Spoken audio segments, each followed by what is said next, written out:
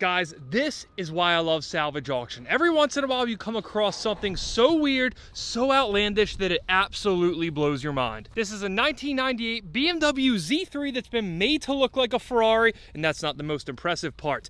It is powered by a 427 C6 Z06 engine. The interior is completely custom as well. The rear view mirrors on the dashboard, you have an old wood grain steering wheel. Oh my God, 205 miles on this conversion.